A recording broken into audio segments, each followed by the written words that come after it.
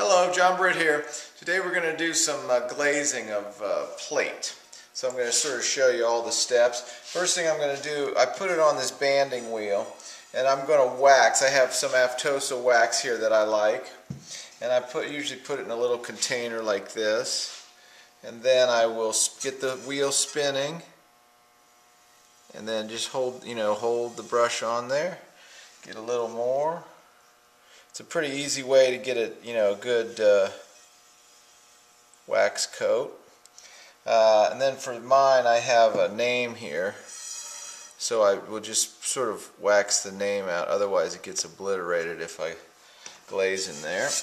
All right, so now I have to let that dry, but I'm going to put another plate on here that I have had dried already. First thing we're going to do is glaze the inside. If you'll notice here in my glaze bucket, I have a stir. It's a toilet bowl stir that's plastic. That's a great way to keep things mixed up. Then I have these little cups, you get from Walmart and stuff. So now I'm going to just pour this in here and roll it around some. And then when I'm ready, I just pour it out. And now you can watch this drying. Looks like a decent coat. Stay there a minute. I have to get a brush because sometimes I have to. Sometimes I'll come in here and then just add a little more with the brush, just to make sure I want it to be covered good. Okay. Now I've got this on this wheel, and I will take some more glaze and just pour like this. That's probably 2 decent coats. You usually want 2, maybe 3 decent coats on there. Okay, so now that I got that done, and now see how it's tacky? I can touch it, but it doesn't mess it up. So then I'm going to come in with my cup and get some more glaze. This time I'm just going to pour it like this. So that's 1 good coat. This is a Temecula glaze, and it's going to want to look approximately like this when we're done. It's sort of that Hamada Temecula with a caramel mashiko glaze over it, fake mashiko we call them. So I'll cover that, let that dry a little. See how you can watch it as it dries. Then you're ready for another coat.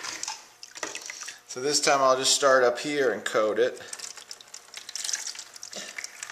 2 good coats. And then I'm going to come back. I'm just going to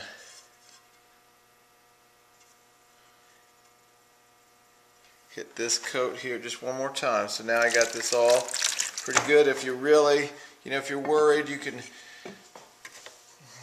get some glaze here. Spin this a little. Doesn't have to be completely perfect.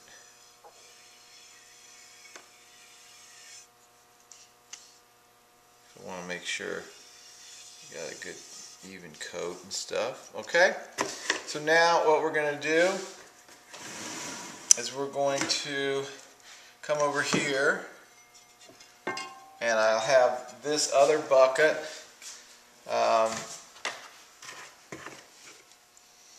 Glaze in it. This is the mashiko glaze. This is the caramel colored glaze. So I will get that mixed up pretty good. Now, when I do this, what the object is I'm not going to pour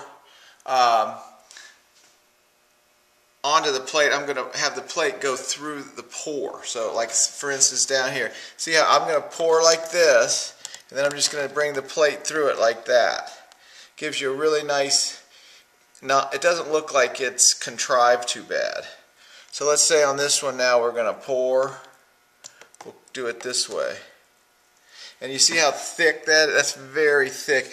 That's kind of the way you want this glaze to give you a nice caramel color.